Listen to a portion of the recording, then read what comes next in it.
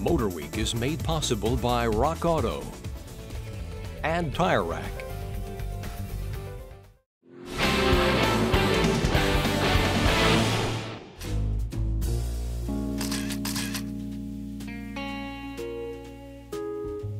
While all aluminum bodies and gas-fed turbo engines are nice, the one thing Ford's F-150 lacks that truck buyers want is a diesel engine. Well, not anymore.